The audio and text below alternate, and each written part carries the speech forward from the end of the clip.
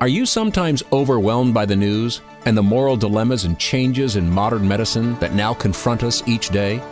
Are there constructive things that you can do to help restore a culture of life? Find out next on this edition of Life Matters. Brian Johnston is the Western Director of the National Right to Life Committee.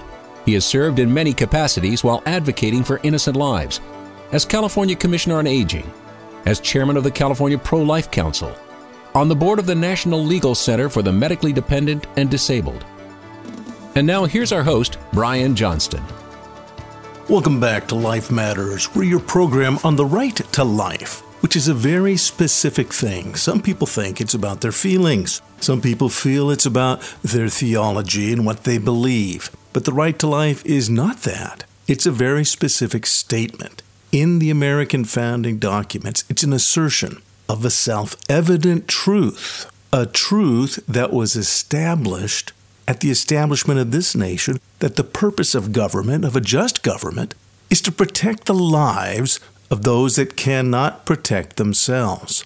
And for this reason, governments come into existence to protect lives. And so if it's going to be a just government, one of the self-evident truths is that human beings are not created by government, but in fact, it's the other way around. Government is a product of human creativity, and it has, in order to be an effectively just government, it has certain duties. And one of the first duties is to protect the lives of the governed. And you can see this in common sense. That's why policemen throughout history, there are those who have been empowered by the government to protect citizens. That's why policemen are given weapons and given authority to deal with miscreants, because human lives have been entrusted to that government. So for it to be a just government, it has to follow certain self-evident truths, that inalienable rights have been given not by the government, according to America's founders, but by the Creator to every human life. And it is the job of the government to ensure those rights. So the right to life is a very specific thing, and if we let it be about our theology, well, I know a lot of pro-lifers, and they've got a lot of different theologies. It's going to get very confusing if this is about your theology. That's a big mistake. Please don't allow that to happen. Now, I respect your theology, and everybody has an idea. Everybody has a belief about how things really are. If we make this assertion of a legal right about our personal belief, well, then we're going to offend many other people. We have to make this about a self-evident truth, a demonstrable truth, and that's why facts really matter in this debate. We've got to point out objective facts that are incontrovertible. Science is on our side. The facts are on our side, and facts are terrible things to waste.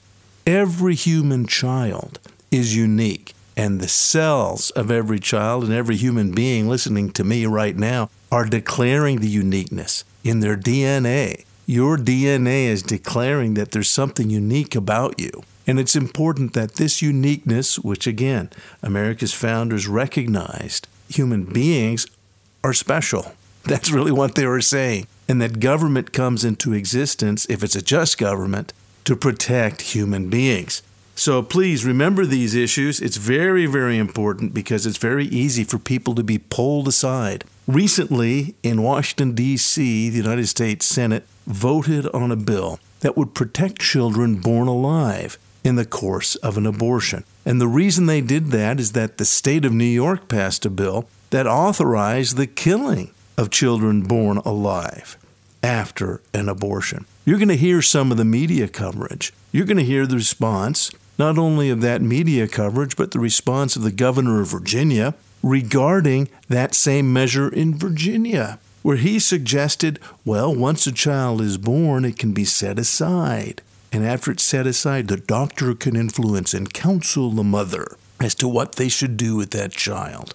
Now, that's known as infanticide. And it's very sad to see this, but it's the reality of where abortion advocates are at. Now, if you've listened to our program, you know we examine words and their meaning.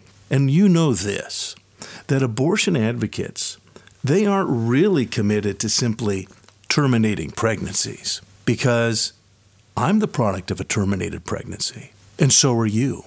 Birth ends pregnancy.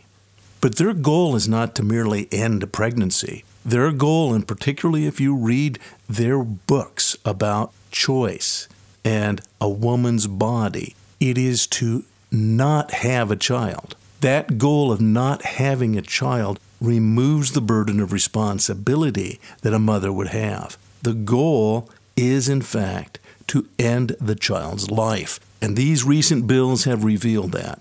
So let's listen right now to some of the reportage regarding these important measures, and we're going to come back and talk about what it means for Californians. A defeat for a pro-life bill on the Senate floor. This bill was very specific. It only would protect infants who survived abortions at the end of the term by requiring healthcare officials to treat them with the same degree and skill and care that they would of any other baby. But it was short of the 60 votes needed to advance. This is about the most simple thing you can say, which is that a baby is a baby, and they have dignity and they have worth, and it's not because they're powerful, it's because they're babies. And so today is a sad day in the United States Senate, but I remain hopeful long term. I am asking Congress to pass legislation to prohibit the late-term abortion of children who can feel pain in the mother's womb. We want the government not to be involved in these types of decisions. We want the decision to be made by the mothers and their providers. And this is why, Julie, that legislators, most of whom are men, by the way, shouldn't be telling a woman what she should and shouldn't be doing with her body. I mean, the comments that the governor of Virginia said on the radio are about fourth trimester abortion. This is not abortion. This is infanticide. 320 million Americans are going to have conversations around their kitchen table that are going to be more loving and logical. And in the long term, I think that this is going to head in the right direction. No legislator, no political swing can ever jeopardize a woman's right to control her own body in this state. By empowering more doctors to provide abortions and removing all state restrictions on late-term procedures.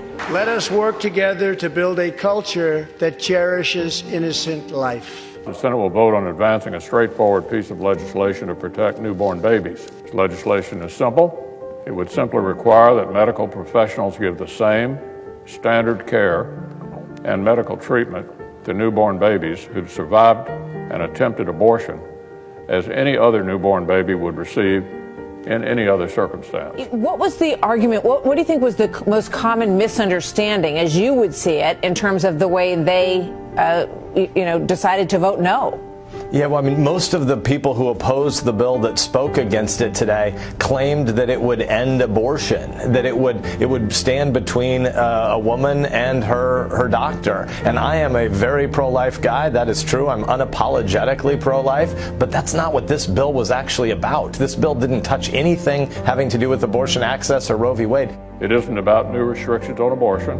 It isn't about changing the options available to women. It's just about recognizing that a newborn baby is a newborn baby, period. The pro-life has gone from 38% in January to 47% now in their most recent read. Do you think that number is accurate, and why do you think that change might be happening? You know, I think the American people are having more interesting conversations around their dinner table than is happening in the United States Senate.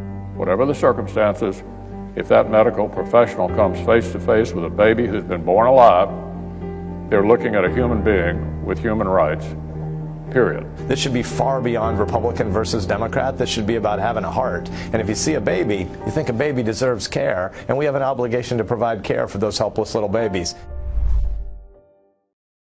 All right, you heard from Governor Cuomo as he gleefully signed the new bill on January 22nd, which legalized all late-term abortions and struck down the law in the state of New York that had said you needed to care for a child that was born alive in the course of an abortion.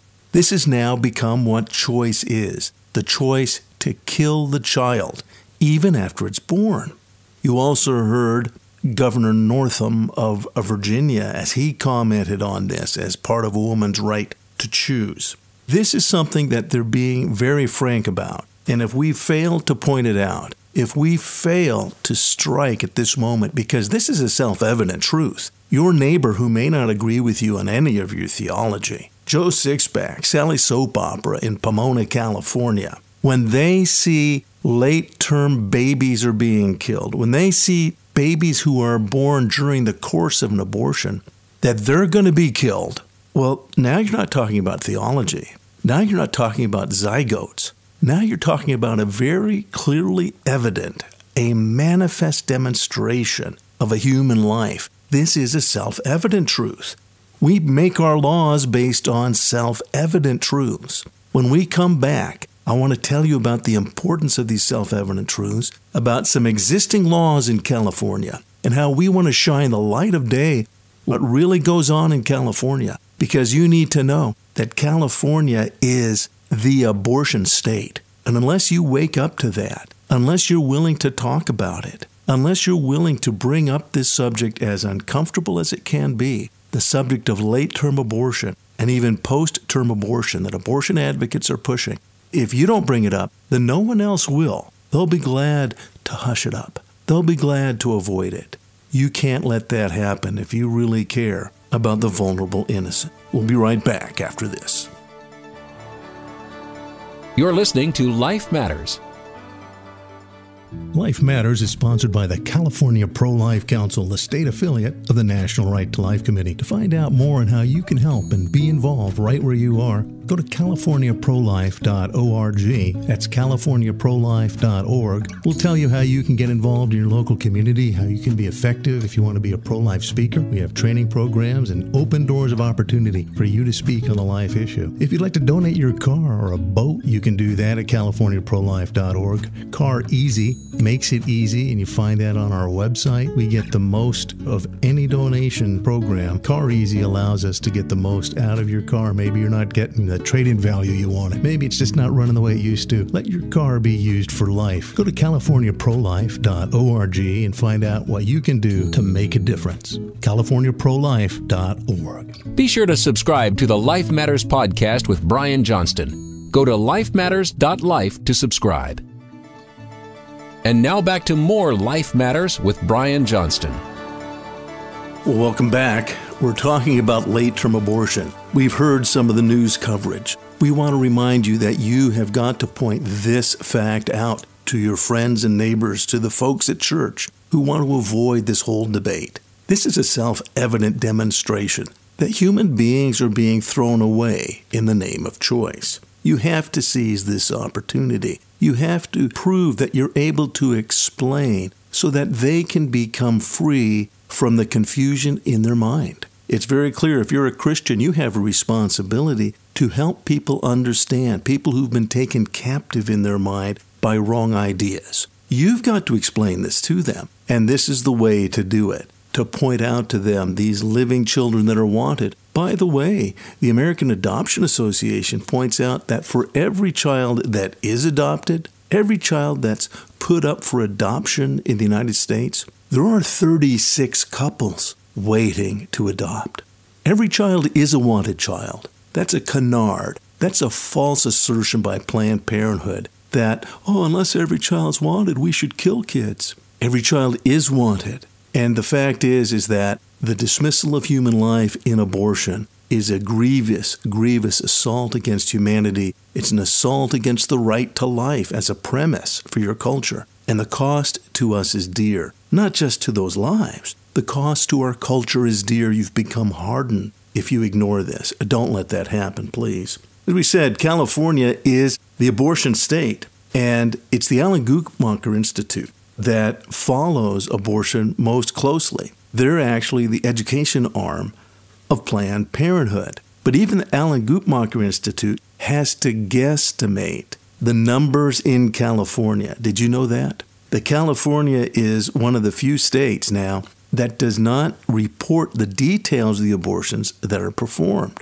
They have to be guesstimated. And according to the Alan Guttmacher Institute, which is the expert entity on this issue, they estimate that the highest number of abortions are done in California and that the abortion rate is actually double the per capita rate of all other states.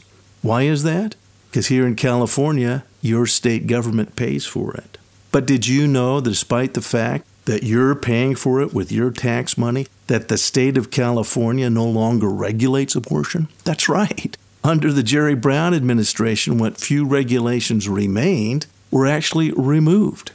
And we know this, that under the Governor Newsom administration, that he doesn't want any kind of restrictions. He wants to expand it even further. Now, the Guttmacher Institute said in 2018 that there are no significant restrictions on California abortions. None. That's even late-term abortion. Now, I want to tell you something, that here in California in 1996, and it was thanks to Assemblyman Dean Andall and several others at that time, he's now retired, but I was around in 96, and we encouraged the passage of this bill. That was the Born Alive Infant Protection Act. And that is a state regulation. It's still on the books in the Health and Safety Code. And you can see more if you go to our website, californiaprolife.org. Go to the Light of Day Project. I want to tell you more about that. The Light of Day Project wants to shine a light on the practice of abortion in California because the radical Democrats who control California government do not want any accountability on abortion. There is no regulation, and there's no documentation of the numbers that are done or the number of late-term abortions that are done. The California state government refuses to investigate the abortion industry. And so here in California, even though like New York, we have had this measure that says if a child is born alive in the course of an abortion, you need to care for that child. That's on our books, but it's not being enforced. It's simply being ignored because there's no monitoring of late-term abortions in California. So how can you know if a child has been born alive? There's no one watching. The fox is watching the hen house. They get our state money for the abortion industry, and there's no accountability. And that's why we've launched the Light of Day Project. We've talked about this in the past. We have to file the FOIA. The Freedom of Information Act is actually a federal act. In California, it's the California Documentation of Information Act. And we have to find out how many abortions are done, particularly the late-term abortions, because they're refusing to monitor that. They had done it up through 2014, but now the state has stopped monitoring the numbers and types of abortion or the gestational age, or if there was a birth during that late-term abortion. So California state government refuses to investigate the abortion industry. We as California citizens have to. And we're asking you to join in because the light of day, it says that sunlight is the best disinfectant. We have to get the truth out. Intellectually dishonest language, weasel words have been used to cover up what Roe is. You know that. You have friends and neighbors who say, oh, I know what Roe is. That just allows abortion during the first trimester. Wrong. Oh, it's only in cases of rape or incest or if the mother's life is in danger. That's wrong. There's a media, and thankfully now it's being revealed for what it is, what the president calls the fake news. They have intentionally distorted the abortion issue. They have intentionally covered up the loss of the right to life and what it means for our nation's laws and values. They have intentionally promoted abortion on demand. Abortion for any reason, at any time, for any reason or for no reason in particular, just for choice. That is the meaning of choice, that you just get to kill the child. You don't need a reason. Many people, even pro-life people, think that Roe versus Wade requires some reasons to kill the child.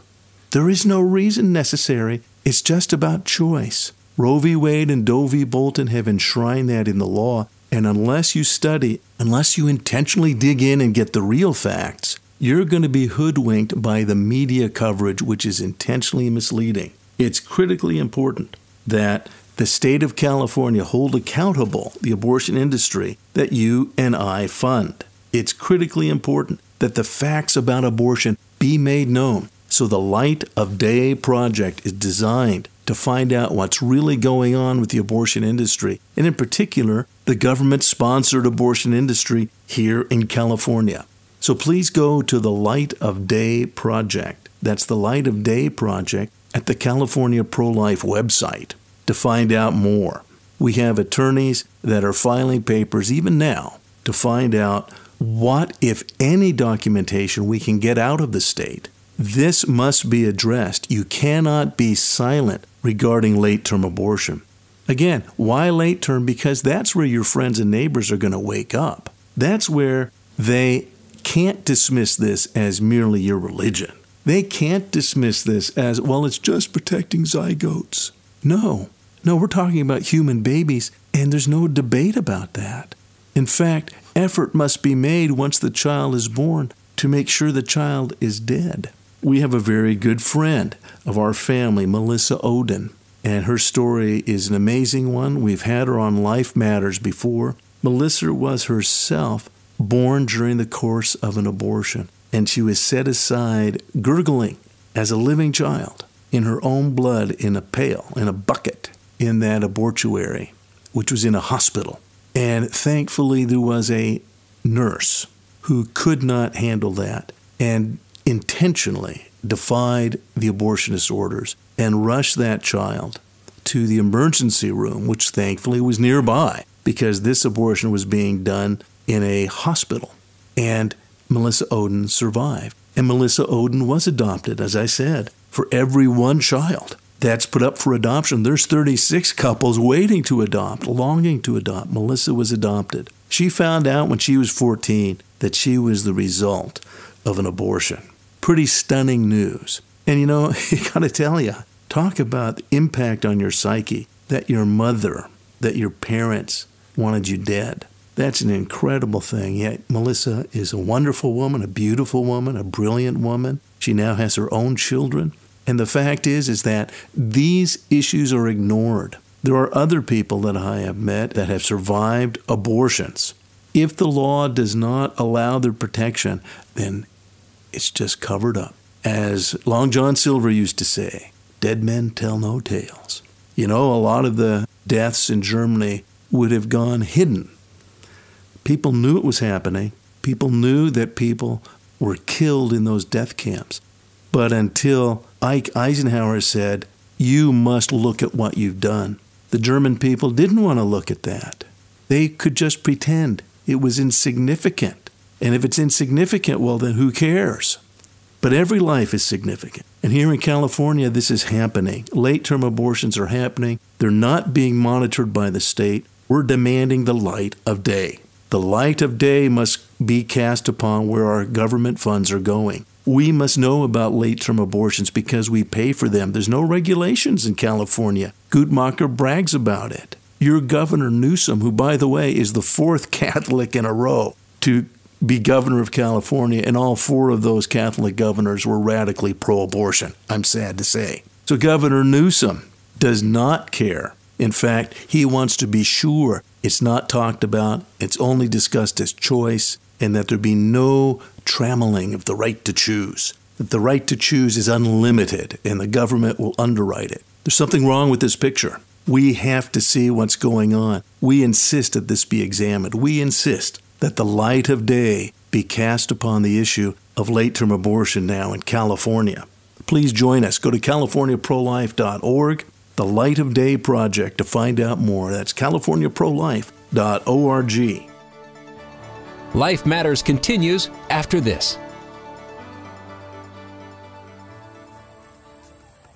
Well, hi. I just wanted to thank you for joining me. You know, I have good friends, children, young adults, and adults that have Down syndrome. And they are so loved. Their parents love them so much because they're the happiest people you'd ever want to know. I really love them. I'm going to tell you something, though, that's rather frightening. The government of France has now prohibited showing positive images of Down syndrome children and letting parents know how lovable they are. That's an actual law in France. Here in the U.S., 80-some-odd% of Down syndrome kids are killed by abortion before they're born. In France, it's 96%. So we're not a whole lot better. If you'd like to help out, you can go to the National Down Syndrome Society, ndss.org, to help out. That's ndss.org.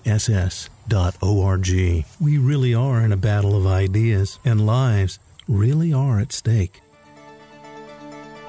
And now back to more Life Matters with Brian Johnston. Let me sum up quickly to equip you to deal with the late-term abortion debate. Many people think Well, it's only going to be done if the mother's life is really in danger. That's not true at all. And Roe v. Wade and its companion decision, Doe v. Bolton, underscore that. This is not about the woman's life being in immediate danger. I'll read to you in a moment regarding that. But in point of fact, many people think, oh, there's something wrong with the kid, and therefore we can kill that kid. No, nowhere in either Roe or Doe does it recognize the child as having any rights. There need not be anything wrong with the child. And again, if that's the reason you feel like killing the child, fine. You can go ahead and throw away disabled children if it makes you feel better. But under Roe and Doe, there's no legal requirement for any kind of illness to be with the child. Let's talk about what it means by the health of the mother, because that's the language used in Doe. And Justice Blackmun, who wrote both decisions, they both came down the same day with exactly the same votes, 7-2.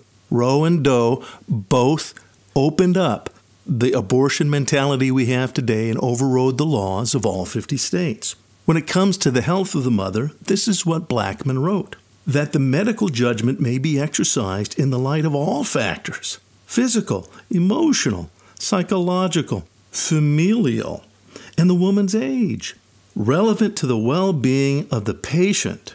All these factors may relate to health. Now, think about it for a moment. It isn't if the woman is immediately in danger. By the way, if a woman is in immediate danger of her life in a late-term situation, the quickest, the most effective way, and any honest OBG will tell you this, is a C-section. Save that woman's life immediately, and of course, save that child's life. So this idea that when the woman's life is in danger, that's not what the Supreme Court said.